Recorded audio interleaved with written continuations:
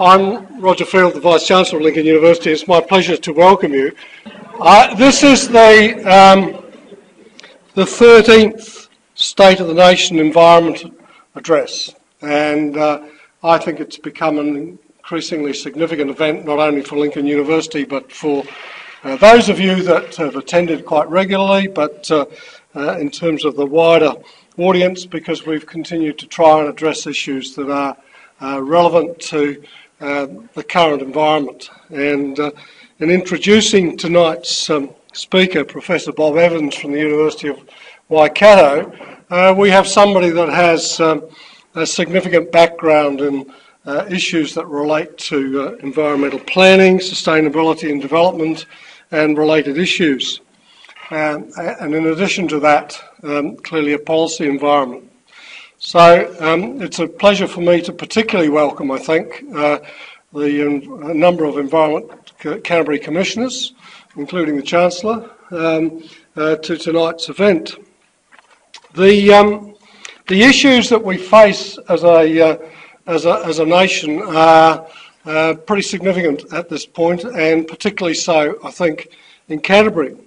On the other hand, the current Canterbury situation could be seen as a massive opportunity that we need to take, particularly around planning and the way we plan for the future in terms of being environmentally sustainable. We get a once-in-a-lifetime opportunity. It's been a rather hard road over the last 12 months in terms of getting to this point. But I think there is an opportunity, and we can learn a good deal, I think, from the perspectives of other people. Bob Evans has only been in New Zealand for 6 months. He's got degrees from at least 5% of the UK universities, which is an achievement in its own right. But I suggest to you that that breadth and that experience brings a great deal to what we're going to listen to tonight. And it's indeed my great pleasure not only to welcome all of you as the audience, but also to invite Bob Evans to talk to us on fair shares, self-interest and environmental planning. Will New Zealand cope with the challenges of the 21st century? Bob.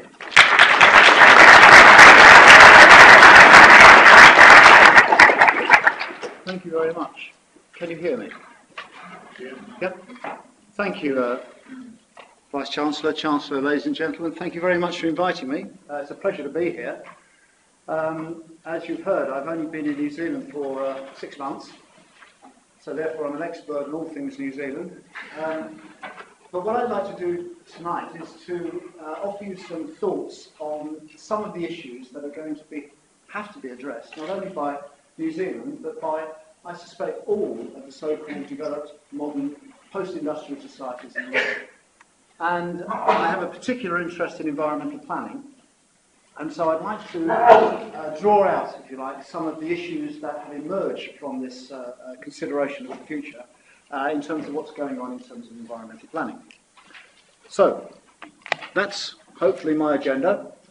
Will New Zealand cope with the challenges? And before I talk about the challenges, let's just look at that.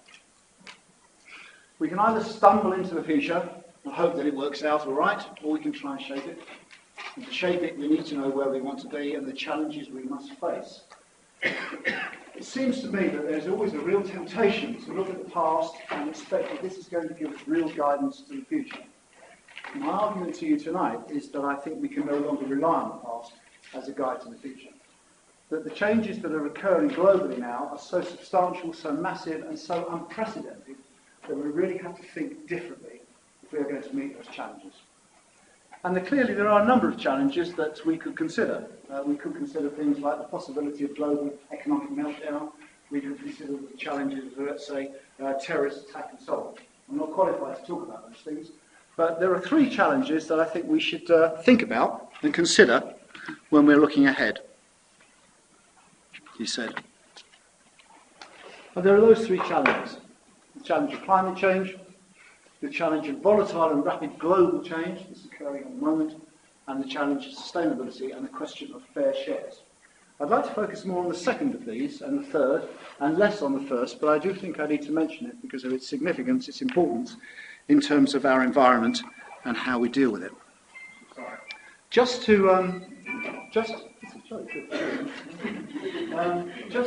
put this in the context, as I'm sure you're very aware, there are many detractors from the idea that global warming is occurring. And those two slides, I think, give us some indication of the link between, on the one hand, the rising temperature of the northern hemisphere, but I suspect you have somewhat similar figures here, and CO2 concentrations over the last, let's say, 100 to 150 years, and particularly over the last 50 to 60 years. Massive increases.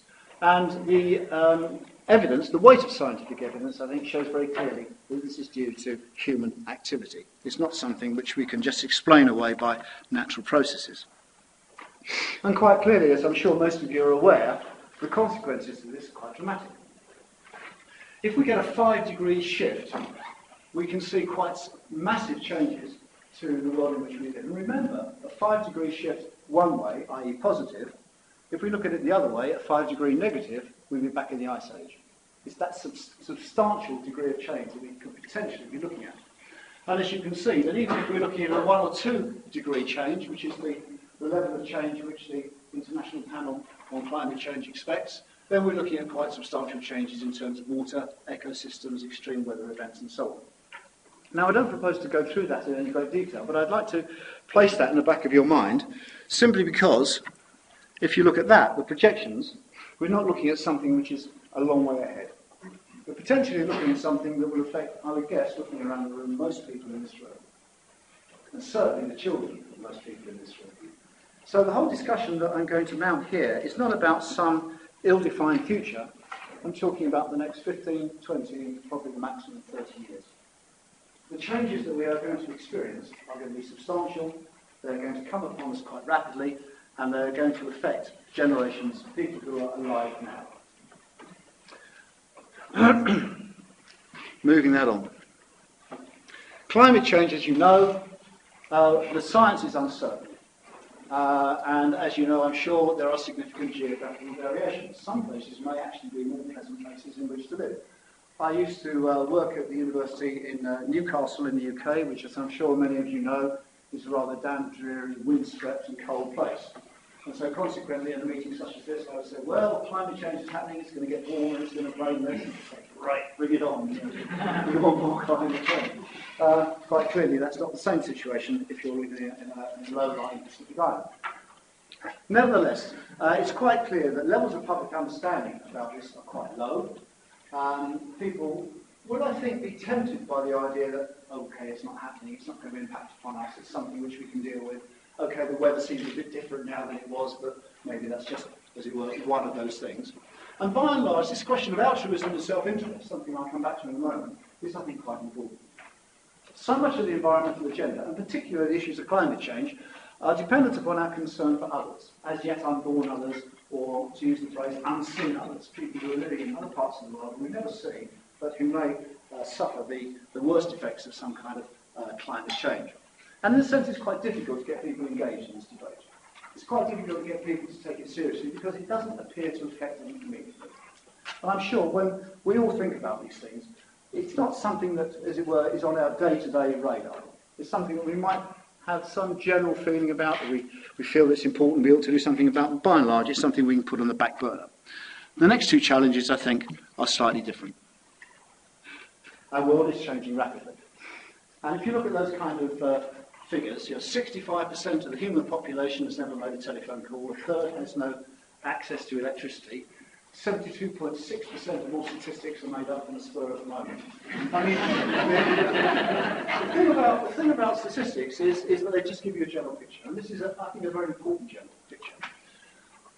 2 billion people, perhaps a few more now, 2.5 billion people are actually in the global economy, in the sense that they're on the internet, they're participating in global consumption, they're buying flat-screen televisions and Levi jeans and all the rest of it. But a substantial proportion of the world's population, perhaps 2/3, are not in that position. But, as that bottom paragraph states, this is changing rapidly, more rapidly than most of us realise, much more rapidly. So, if we're trying to, as it were, imagine, understand the future, we cannot understand it by looking back over the last 20 or 30 years. exponential growth. What I'm trying to explain to you here is the possibility that change is occurring at a rate which initially seems quite slow. But in actual fact, by the time we realise that it's actually quite quick, it's too late. So I'd like you to imagine this pond, this very badly drawn pond, with an imaginary lily in the middle. Okay? Have to stretch your imagination a little bit here, suspend disbelief. And imagine that lily doubles its size each day, and imagine it takes 30 days to fill the pond. So this is a mind game, just to, as it were, explain this process of exponential growth. After 10 days, our lily is doubled in size, but it's still not very big. You're a third of the way through the time scale. And after 20 days, 2/3 of the way through, it's still not that much bigger. We're looking at this lily and saying, well, this lily's getting a bit bigger, we ought to do something about it. Because, of course, when you look at the time scale, on the 29th day, it's covering half the pond, and you've only got one more day before that happens. So change can be occurring at a rate which we think we can manage, because our history is one of assuming we can manage the environment and we can manage change. We can always be in a position of control on these things. Increasingly, we're realising that this isn't the case, and particularly when you recognise that the rate of change may be much more rapid than we think it is, we might be in quite serious trouble. And of course, population is an indicator. I mean, in many ways, you only need one statistic if you want to understand what's happening to the world, and that's this one. That over the last, let's say, 60 years, the population has almost trebled. 1947 is a very important date, because that's when I was born. 2.5 billion people in these systems now, and in my lifetime it's gone to 7. Just in one lifetime. And it's a very short lifetime, and it's going to extend a lot longer. Nevertheless, a dramatic increase. And then, of course, the population projections, as many of you know, the median projection by 2050 is about 9. But a recent UN report suggests it might be as high as 14. Now, the point about this is, it's not only about food and about water and about shelter, it's about all the other stuff. Somebody said to me the other day, people aren't needy now, they're wanting. It's not what you need, it's what you want. You know, I want a Mercedes, I want a black colour television, and all the rest of it. So we're talking about potentially dramatic increases upon the Earth's resources in all sorts of ways. And of course, most of this population growth is not going to be in countries like New Zealand or the UK or much of Europe. It's going to be in places like Africa. Most of that is going to be in the so-called developing regions, or the so-called underdeveloped regions, whatever your political perspective is. But that's where the population increases are going to be, and that is where people are going to be demanding more and more, as the demand for better quality food, better quality housing, and so on increases.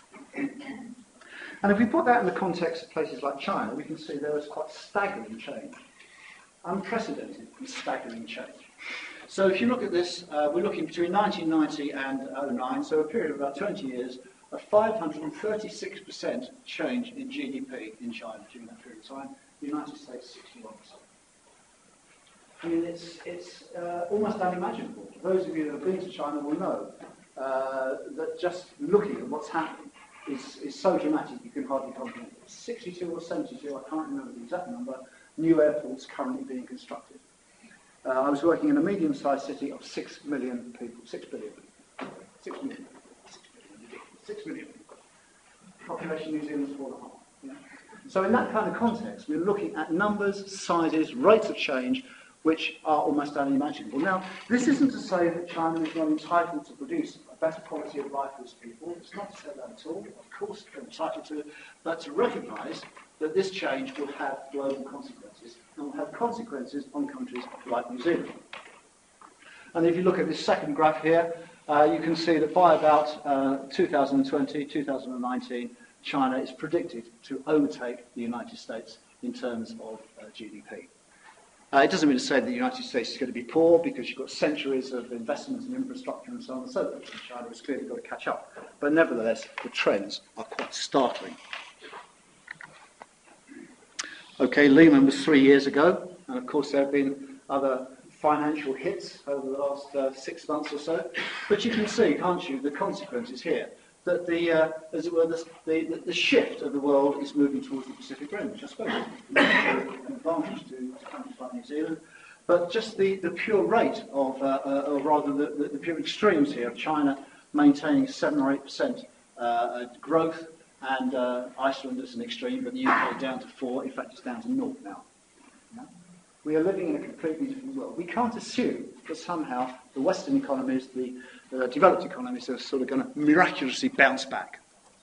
Doesn't seem to be much evidence that that's going to happen, those of you that have been reading the papers today. And then if you look at China, China's on track to quadruple its economy by 2020. Quadruple its economy. The 6th person in the world, Chinese, 1.3 billion, whatever it is. If China's to drive cars at the same density as Germany, this will mean 650 million new vehicles.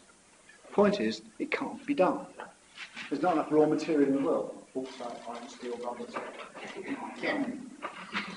Beijing aims to encourage every citizen to eat 200 eggs per year. This is 260 billion eggs and 1.3 billion chickens, if you can imagine that kind of thing. Have a lot of chickens. Now, those two statements are not from some kind of tree-hugging, long-haired, sandal-wearing, greeny, lefty anarchist. Right? These two statements are from the last head of the United Nations Environment Program. So it's a serious comment, and he got into a great deal of trouble from the Chinese government for making this statement. Now, I think we can argue about the details of this, but again, it's a question of scale, just the pure size of this process. Oil. We've got to talk about oil. The era of easy oil is over, and that's quite clear. We know that we have either actually reached peak oil in terms of production, or we're about to reach it, or it's just been reached. I mean, there are debates. It doesn't really matter because we're talking about a 5-10 year period at the most. Oil, and that's the graph which I'm sure many of you are familiar with. The peak oil has been reached in effect. Now, it doesn't mean to say the oil is running out. Absolutely, of course, it's not running out. But what it means is that oil is going to be more difficult to get. It's going to be more expensive. You're dragging out of shale. It's going to be deep sea exploration and so on. And also, of course, the associated problem is not that there will be less oil and it's going to get more expensive. The problem is, of course, that demand is skyrocketing. At the moment, that is the process of consumption. The United States gets about just under a quarter of all oil, uses about just under a quarter of all oil. New Zealand, good old New Zealand, comes in at number 67 in the charts with a very low consumption of oil. Good old New Zealand, great. But even better than Australia, which is even better, I think. But when you look at this, you can see that the per capita figures are not quite as cosy, because New Zealand is using somewhere around 38 barrels a day per capita or per 1,000 people. Higher than the UK, and of course much higher than China and India. Much, much higher. 6-8 times as much. Now, if we look at what's happening in China and India, you can see how this is likely to change. These are the projections for oil consumption over that period of up to 2030. For those of you that can't see, this sort of beige figure at the bottom is India, and the red one is China, and the top one, blue, is the United States. So if you look at the figure on the right here, projected oil consumption, by 2030, India is expected to almost double its consumption of oil, and China slightly less.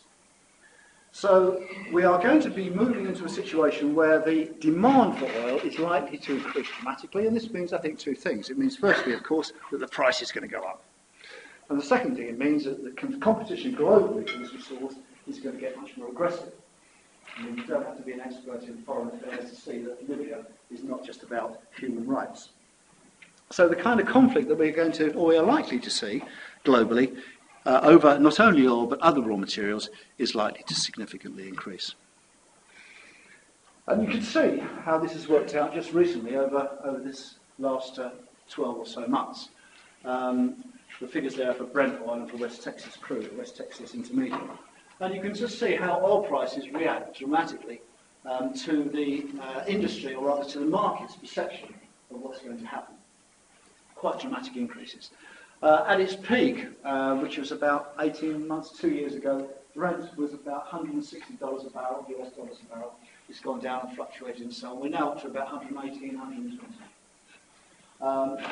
It's quite easy to see how that could increase by 20, 30, or 40% very, very quickly over a very short period of time. And the knock-on effect of that in terms of fuel prices is going to be dramatic, but also in terms of virtually everything else, because of course foodstuffs, virtually everything you buy has a major oil content.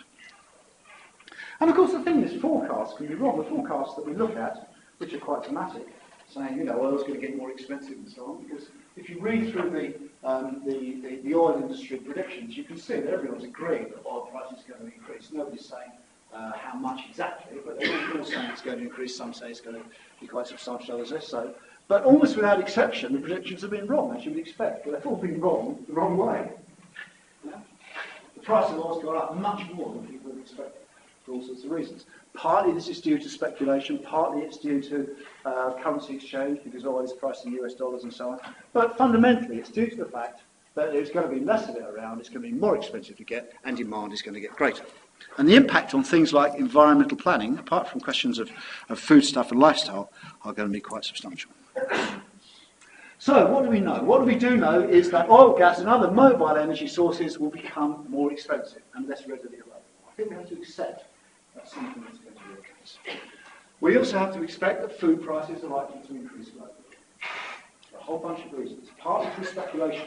There is substantial speculation in foodstuffs, as we know, but of course, because food prices are so closely linked to oil, then that is likely to increase. And of course, demand is increasing. Because as the Chinese middle class emerges and the Indian middle class becomes bigger, then their demand for the kind of things that you're producing here increases. And that might be good for New Zealand, but of course, globally, the impact might be slightly different. And of course, as I've said, international competition for resources, global resources, natural resources, will become much more aggressive. Our response to this, it seems to me, is that we need to nurture what I'm calling greater societal resilience to unwanted and unexpected change. We've got to start looking ahead and thinking, what are we going to do when these things happen? How are we going to deal with it? And the fundamental position here is, it is unlikely that we are going to be able to carry on in the way in which we've carried on over the last 10, 20 or 30 years. We cannot expect to do that. And that doesn't apply just to New Zealand, it applies to all of the post-industrial societies. So that's my first kind of let's go and slit our wrists assessment. What's going on in the world? That's our first challenge. The second challenge, though, is sustainable development. And of course, this is a vocabulary for policy making. Everybody's in favour of it. Very difficult to be against it. You know, everyone's in favour of sustainable development. We all tick the box and say, yes, it's a good thing. Whether we actually do anything about it is another question. The rhetoric is great, the action is often slightly less. But that quote up there is the famous quote from the Brundtland Report that many of you will know about from 1987.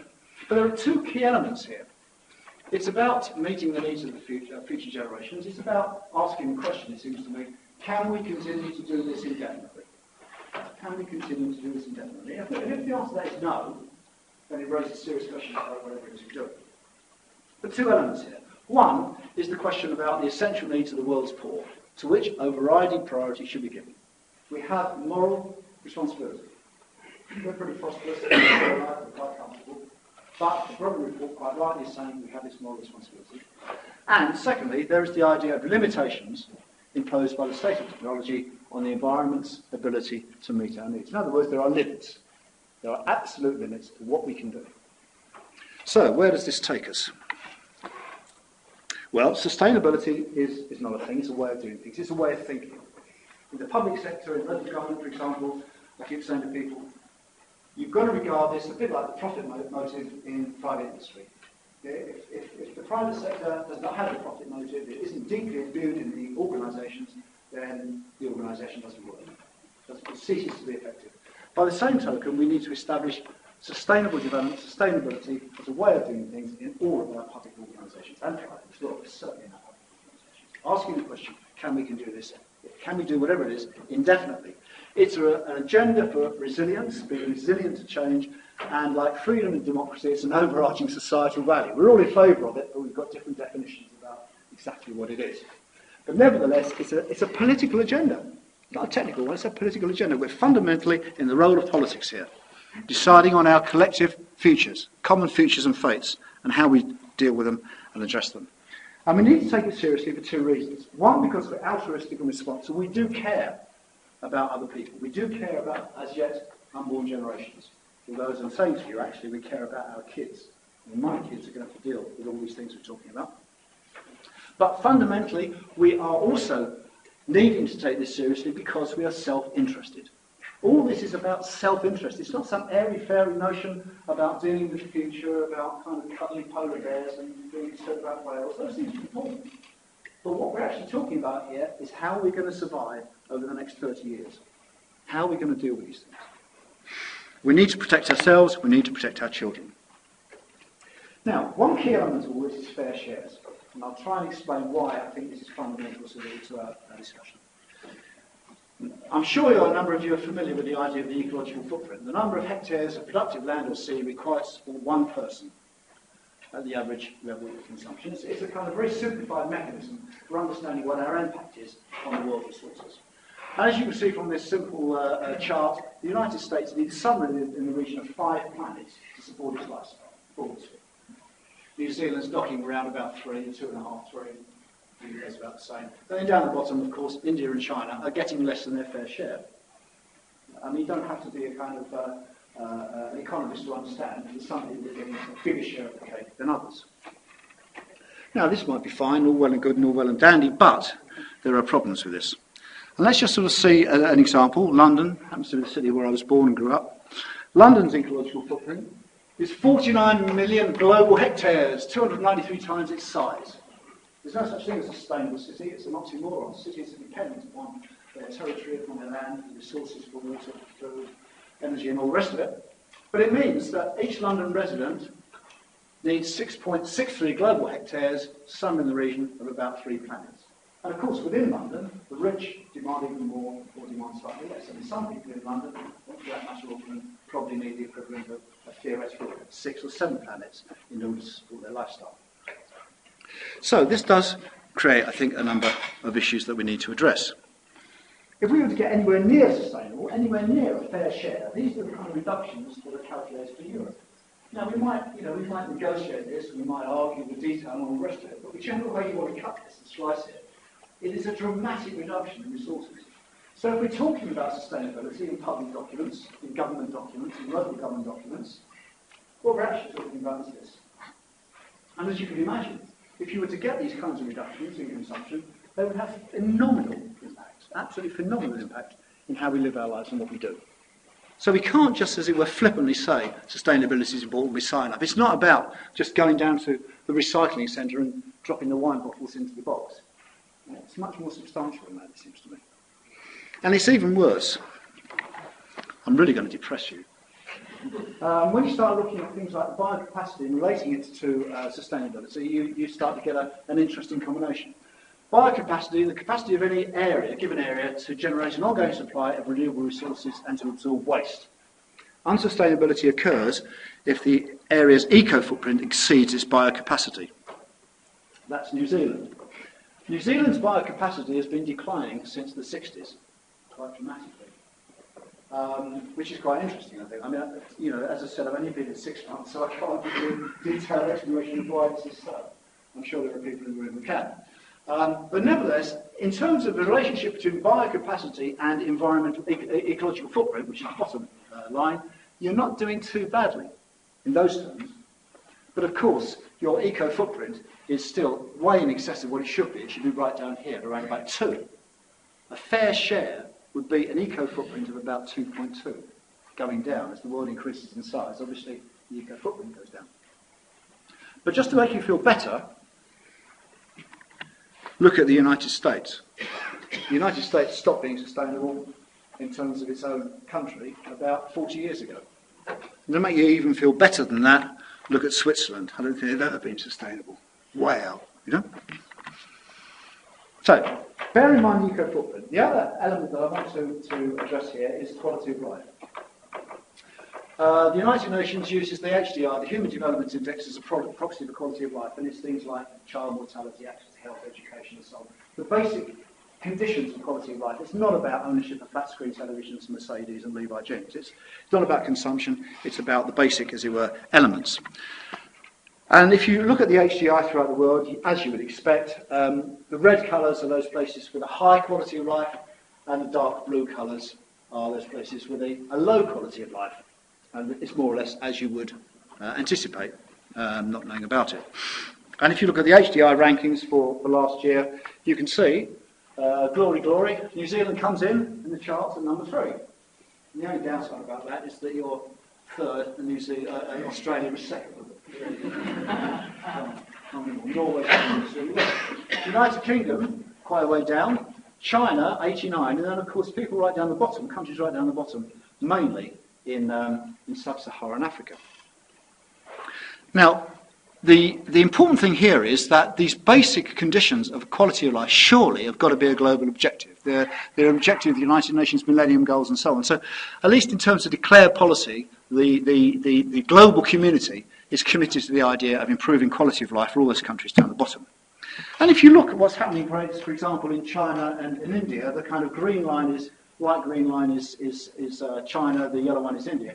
You can see that over the last 30 to 40 years, there has been quite a substantial increase in their Human Development Index. In other words, the quality of life has been improving, which is great.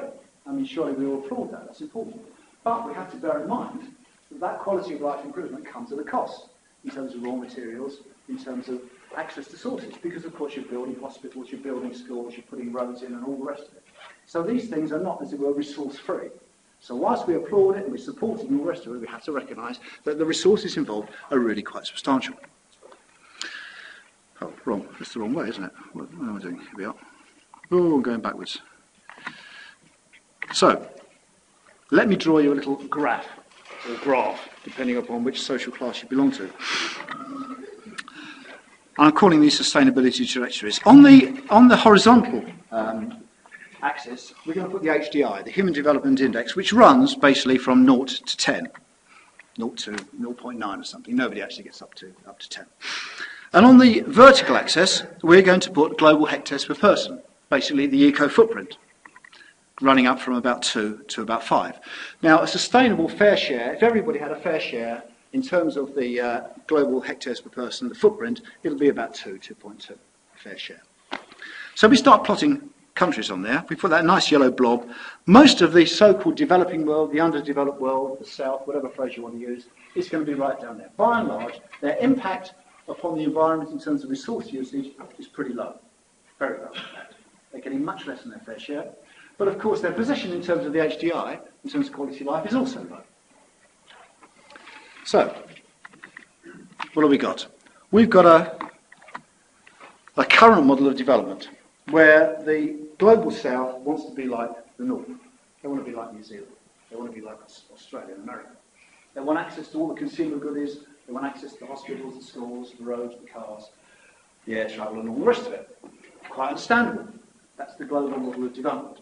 But of course that blue blob up there is, unfortunately, associated with a big black cloud. Because that big black cloud says high quality of life, but high environmental costs. It's not sustainable in the long term. Can we continue to do this indefinitely? Short answer, no, we can't. So what have we got to do? We've got to think about an alternative model. And the alternative model, of course, as you would expect, is that. Nice green little blob. High quality of life, low environmental costs. Now you might say to me, yeah, this is all very well, you know, naive, unachievable, etc., etc., etc. I think this diagram is saying two things. It's saying, firstly, that it is impossible for the whole world to live at that standard. It's impossible. It can't be done. There aren't the resources. And yet, if we want the majority of the world's population to have a high quality of life, maybe a different quality of life, but still a high quality of life, what we've got to do is persuade those economies to go this way, to reduce their impact on the environment. But why would they do that when we're up there? So it's a twofold process. It's about encouraging and supporting China, India, Brazil and Africa to go this way, whilst at the same time dragging that blue balloon down here, changing our pattern of life. And my argument would be to you that changing that pattern of life is important for two reasons. It's important, one, for the political reason of demonstrating to the rest of the world that we're serious about this. But secondly, and perhaps crucially, we're going to have to do it. We're going to have to do it. And if we don't do it, we are going to be in trouble. Gosh, I've been talking too long. What does this mean for New Zealand? New Zealand has got lots of advantages. It's got space, it's got 60-70% renewable electricity, It's got a strong, if declining biocapacity, I think, positive environmental awareness. A small population, which is a fantastic advantage. Kiwi ingenuity, I've been told about this, number 8 wire. Yeah, I'm sure this is public relations, but nevertheless it might be important. And of course small towns. From where I'm coming from in terms of environmental planning, that is tremendously important. Small towns are manageable, you can get dialogue going, civic engagement and all the rest of it. Much more difficult if you're in Beijing, where the conurbation of Beijing is 30 million people. But New Zealand's got urban sprawl and ceiling of land. I'm working in Hamilton, best example of urban sprawl I've seen outside the United States. An untenable eco-footprint, high carbon output, declining biocapacity, exporting raw materials. Somebody tells me that all that valuable coal that comes across from Graham out to Christchurch and going to Japan is stored in the sea, somebody told me. I don't know if this is right. You know, the Japanese realise that this is a valuable raw material that's going to run out. What do you do with it? Well, you store it, keep it in the sea. A rising population and an ageing population, and loss of productive agricultural land. Certainly where I'm working and living now, in Hamilton, we're building houses on some of the most productive agricultural land in the world, certainly in the country, if not the world. How should we respond to these things? Well, at the level of government, I am staggered. I'm absolutely staggered that there is no national spatial and land use plan. I find it incomprehensible. But every country in the world has got one. They're varying quality. There is no national urban strategy for design and access. There is limited support and resources for local government. I mean, from my work in Europe, I know that where you've got good, strong local government, then you do things. You do really good things. Conversely, as in my country, when you've got a very weak and limited local government, it's much more difficult. The Resource Management Act, I'm beginning to understand, is not actually designed to do the things that we need to do. As far as I can understand it, it has a focus which is inappropriate. I'll talk about that if you like. And the recognition that 100% pure is the urban as well as the rural environment. I mean, you don't come to New Zealand for the quality of the urban architecture, I'm sorry. Sorry, I mean, this is a lovely campus. It's lovely. But I'm sorry, I'm living in Hamilton, I can assure you. Anyway, but the point is, you know, that the 100% pure, the environment is about, yes, it's about the wonderful landscapes that you have in this country. The wonderful environment, fantastic. But it's also about maintaining good, high-quality urban character and urban life as part of that. Oh, yes. Well, I don't know if I'm offending anyone here, but there's a lot of this kind of stuff around Hamilton. Automobile suburbs, they are not sustainable. I mean, visually they're appalling. When I first saw this, I took this photo, and it reminded me of a South African township. It reminded me of kind of thing I said in Cape Town, you know?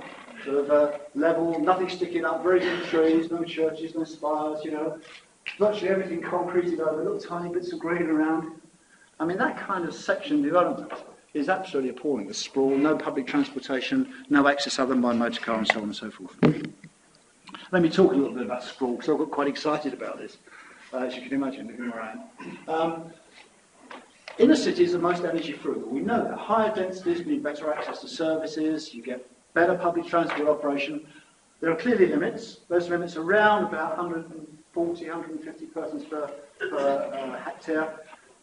Hamilton City, 15 persons per hectare. 15! Mumbai, 295. Now, I'm not suggesting we should get to Mumbai, but we do need perhaps to secure change. This is a very famous chart from Peter Newman and Kimberley in Australia from the late 80s. It's quoted again and again and again. All the research that's been done supports it. But if you can see these kind of purpley blobs up here, that's Australia. And I suspect if you were to put most New Zealand towns in there, they'd be about around here. In other words, low density, high transportation costs. Whereas here, Europe is around about 50, 75, going up to about 100. And of course, down here, Hong Kong, very, very high density. I'm not suggesting we should be looking at Hong Kong. But densification of cities in New Zealand seems to me almost a no-brainer. However, because of the character of your developments here, single story on single plots, it's a challenge. It's a major challenge. I've been talking to Hamilton City Council about that. How are you going to do it? So all this debate I've been having so far, what does it mean? We've got to secure significant reductions in overall energy use.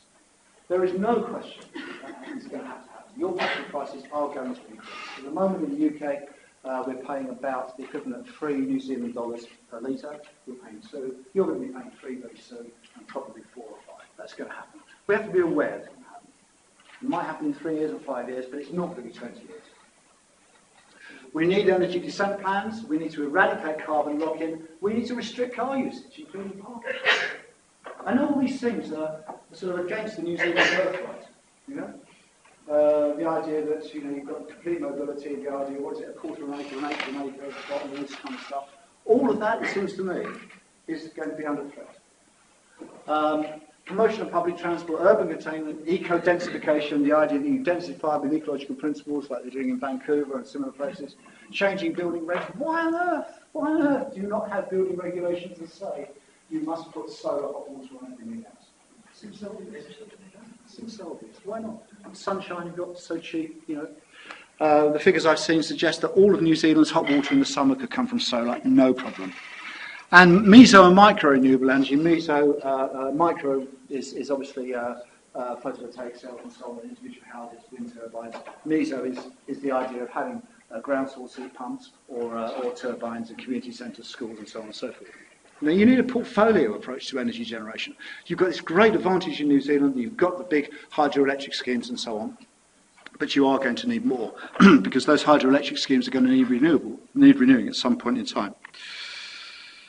Very quickly, what I'm trying to argue to you here is in terms of my professional interest of planning, we've got to think differently. Land use, town planning, and all the kind of phrases that we use historically are no longer useful. We can't just be talking about the land, we've got to have a different approach and a different way of understanding, a new way of working towards our environment. Because environmental planning implies a number of things for me. Holistic approaches, you can't just look at the town and the countryside. The two are inextricably linked, we've got to plan those two together. The phrase that's used in Europe is territorial cohesion.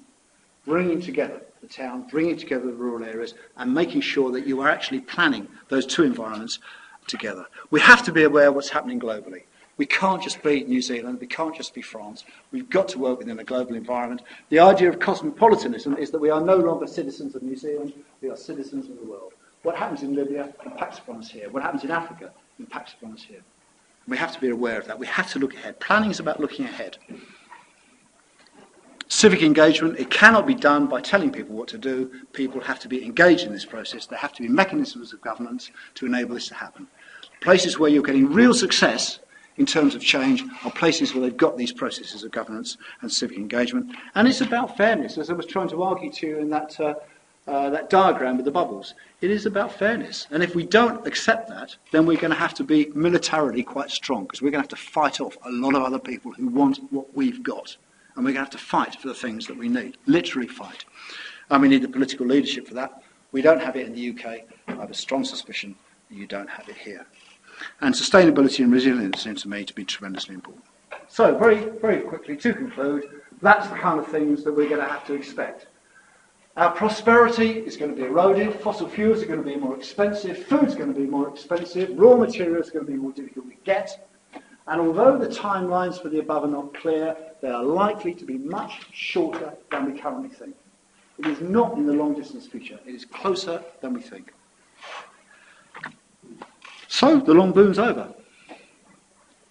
Harold Macmillan, the British Prime Minister in 1959, said, "You've never had it so good, never had it so good." And he was right, and actually it got better. It actually got better in the 1960s and 1970s. Terrific. In the 1980s. But my argument to you is that the long boom is over. And we need to rethink how we live our lives, how we plan our lives. And I think crucially, if we wait until we need to change, we probably won't be able to afford it. If we leave it, we'll be in serious trouble. If we start planning for it now, then we might be able to weather the storm. She'll be right. No, she probably won't be. That's the problem. You know? If we just say that, she'll be right, yeah, we might be in trouble. So I don't think all our cars are going to be in that sort of position. That's Picton, down in the South Island. But I certainly think we're going to have to rethink and reimagine a different future. Right? It won't be the same, but I think our ingenuity, our knowledge, our science, our technology and our skills can produce us a different way of living with a different quality of life that will be just as good. And I'd like to finish on a sunset. So thank you very much.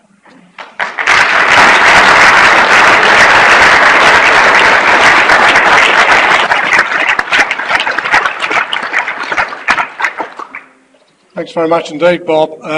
Bob's actually agreed to respond to some questions, and I invite the audience to participate in the discussion for the next 10 minutes or so. Ian. Well, thank you very much for that. What would you say will be the immediate implications for tertiary education? Oh. So, three bullet points.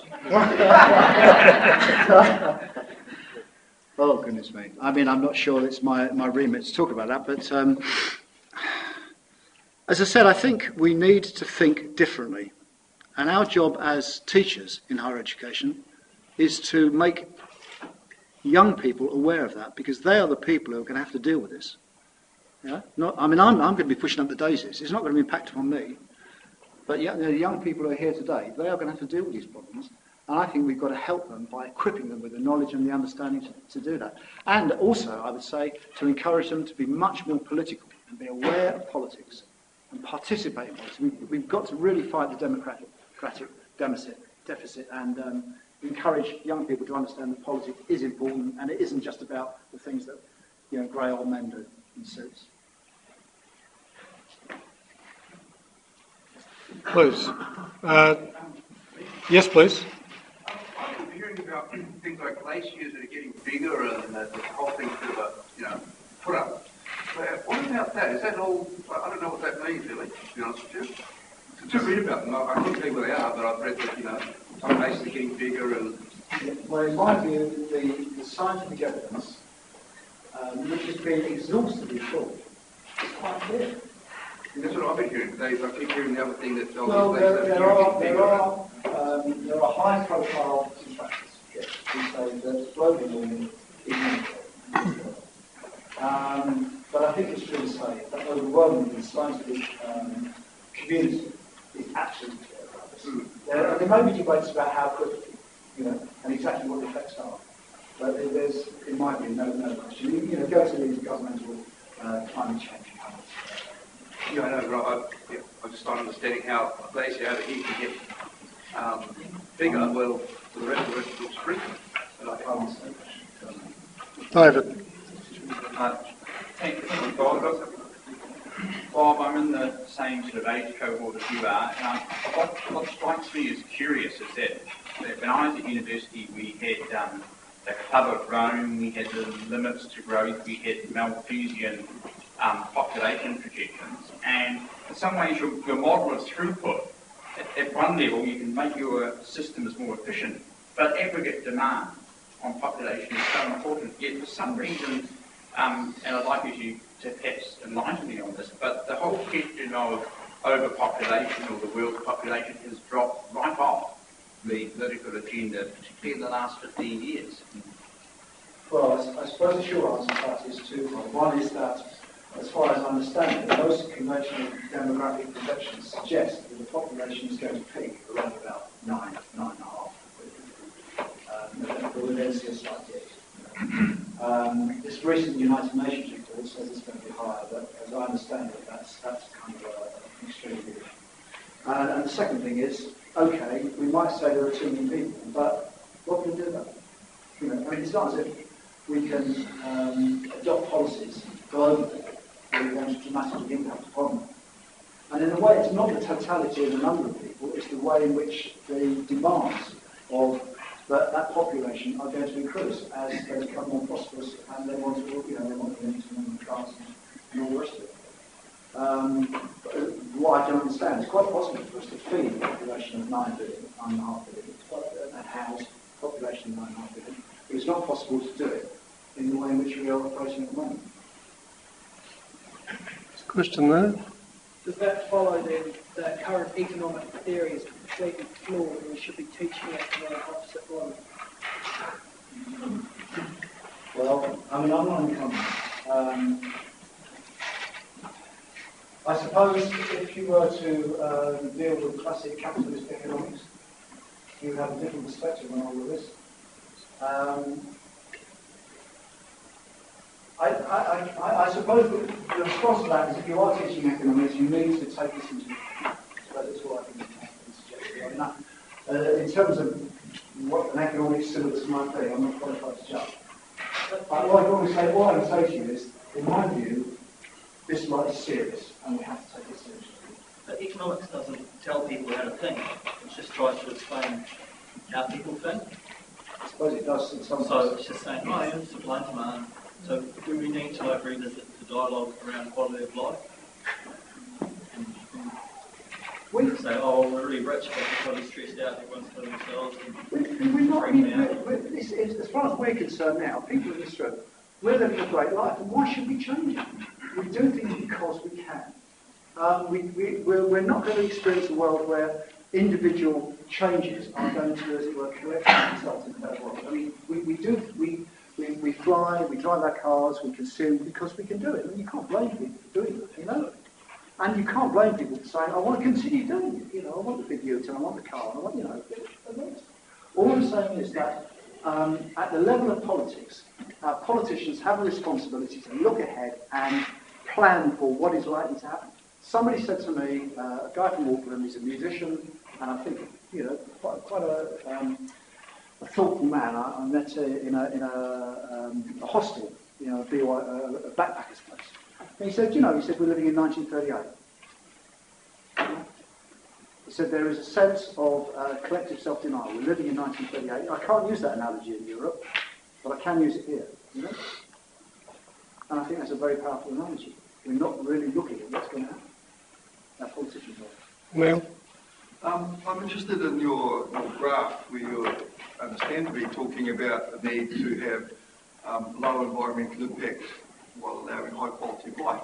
That's, of course, is the silver bullet. So what's in the silver bullet? Well, I suppose you've got a cocktail doing something. I mean, we cannot imagine a high consumption society where we're buying things and throwing them away.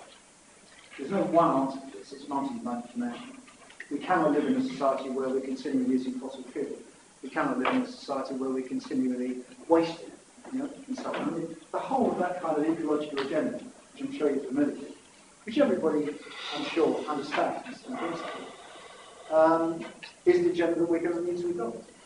And we just cannot, as a society, any society, continue to waste, continue to consume. If we just simply ask the question, can we continue to do this indefinitely? Invariably, the answer is probably no. We can continue to use energy, but look, let's use less. You know, let's use a lot less. We're profiting of this. You are here. Electricity here. I can't believe it. In terms of trying to plan for it though, is it worth thinking about those things as symptoms of a problem or separate problems? The problem is that we are going to hit a brick wall. Fine, right. We are going to hit a brick wall. If we plan for that brick wall, we can deal with it. We reduce our energy consumption, we plan more for renewable energy, we think about our resources, we think about how we operate, how we plan our cities, how we plan our environment. If we think about all those things carefully into a context of less resources, yeah, then we might survive. If we continue to consume them, you know, why are we building great big roads? Nick? My question's a little cheeky, and answer it as seriously or as light-heartedly as you like, but I was interested in why you came to New Zealand. Was it because it's a bigger challenge, or because it offered you a better life? My advice is to ask him why he came to New Zealand.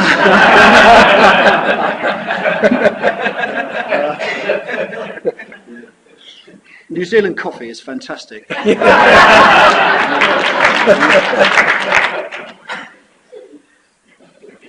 All right, Ali, you had a question.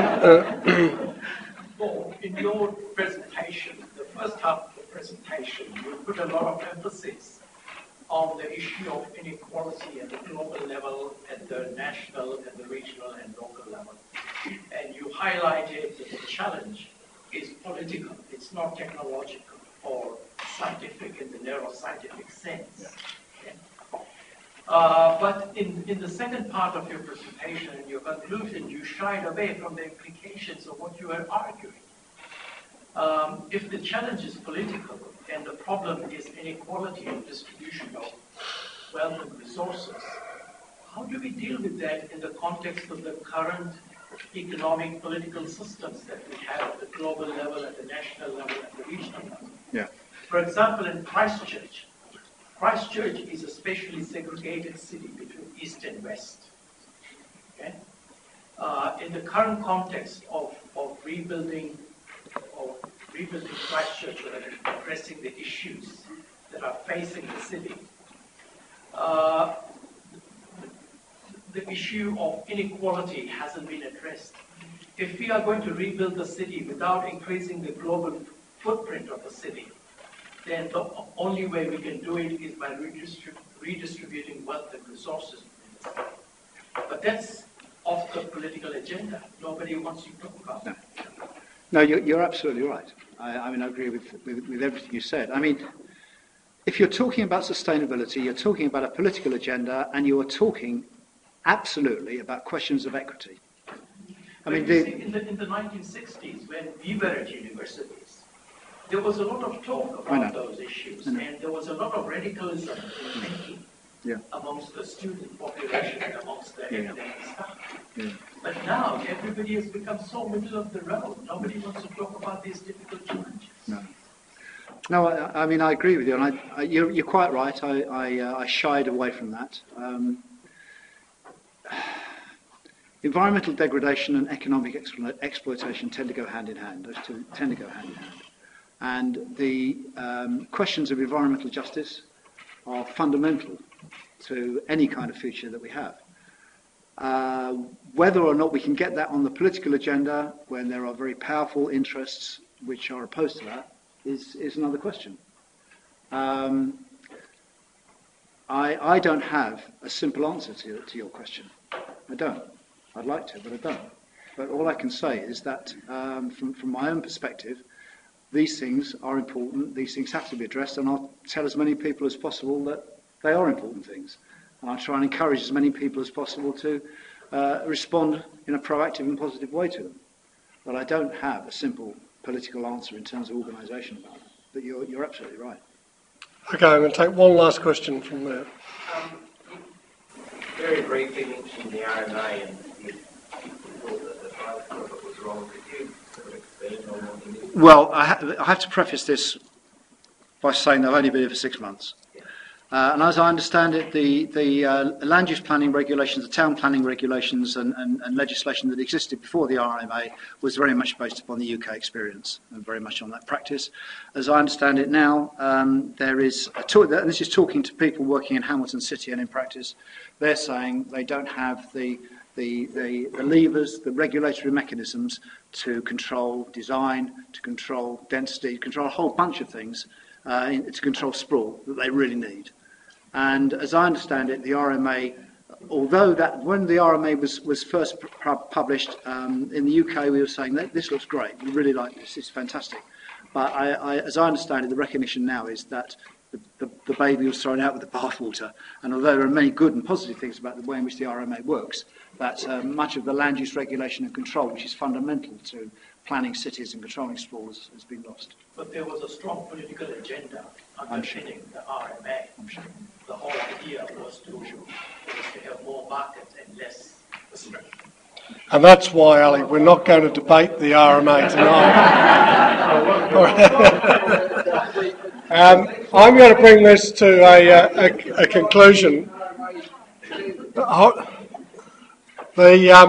I'd just like, on your behalf, to thank Bob Evans for his very interesting presentation. I think it's important for us frequently to look at the global situation in the context of what we face locally. And I think I think Ali actually made the right kinds of statements about our local dilemma in a sense, because what's happening in Canterbury at the moment, we know all these global issues, or some of us know quite a lot of them. We've got an opportunity to apply some principles here in a city that needs to recover. But we're driven by massive social issues about making sure that people have got somewhere to live. We're not necessarily going to give absolute priority, and maybe the politicians are not going to give absolute priority to what is in the best long-term interests of Christchurch.